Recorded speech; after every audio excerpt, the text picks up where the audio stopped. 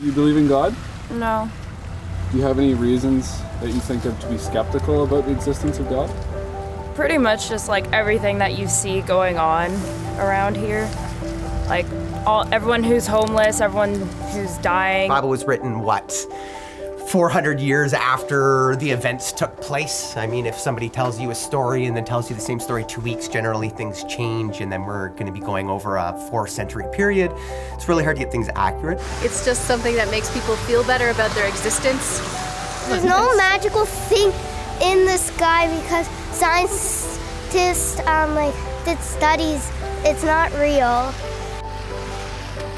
It's just a lack of proof.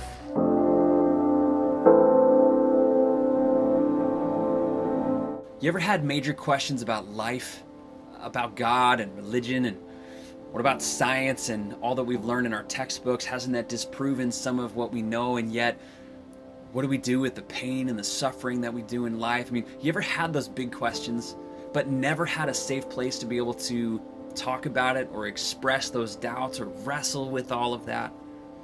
Well, here's what we have done at our church. We've provided an environment that we call the Problem of God that provides that safe place for people to talk about it in a conversational environment where they don't feel like truth is just bombarding them, but a place where they don't feel judged or condemned, a safe place for them to express doubts.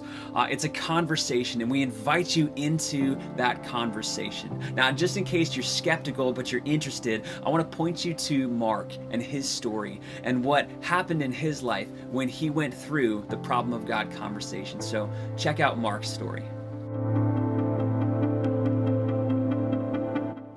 Pain and suffering was what I needed to explore, because that was my challenge with God. How can somebody be there if they allow all these evil things to happen? We got involved with the group at that point, and that was huge. Right off the bat, I started to feel something change, just this desire to really explore. We dove into it to explore, what are the possibilities? What does the Bible actually say about this? I remember when I openly said out loud, I'm an atheist. I don't believe like this. If I did believe, this is why it didn't make sense to me. And not once did I feel judged. The idea of, I don't have to believe. You said that too, that if you don't believe, if you're on a journey, if you haven't even started it, you're safe here. We can explore that. Come and talk to us. We are a group of imperfect people that get together and celebrate Jesus. Something along those lines. And that something about that comment hit me. I said, imperfect people.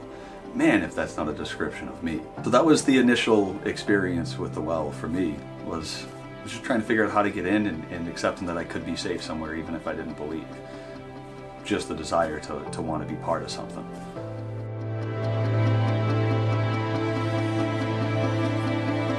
Topics like this can be incredibly intimidating, especially if you don't feel safe in a conversation like that. So here's what we promise.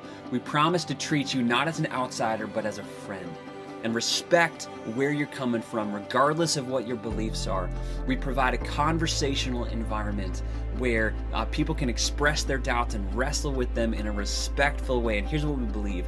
When we're just a part of that conversation together, everyone gets better. Everyone gets better. So there's a couple ways for you to sign up. You can let us know in the comments below, or text doubts to 97000 and we'll get a conversation started with you. We love this environment. We'd love to invite you to be a part of that. You can sign up in one way or another, and we hope to see you there.